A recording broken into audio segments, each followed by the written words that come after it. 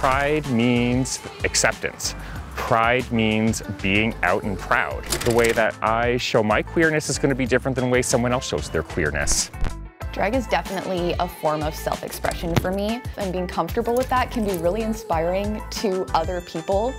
I walk around with Elizabeth and we're so happy together, and we aren't shy to be together in public and show how much we truly love each other.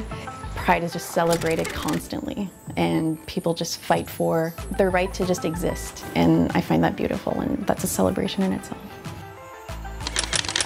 I think self-expression is feeling really grounded in who I am.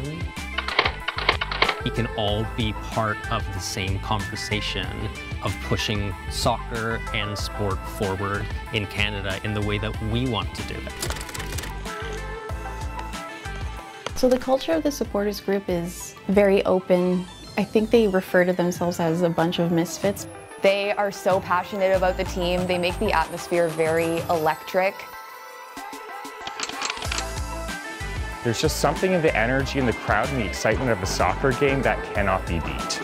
And at the end of the day, we all have one thing in common when we're at this game, and it's to cheer on our team. It's probably one of the most inclusive places and safest places that I feel where I can be me.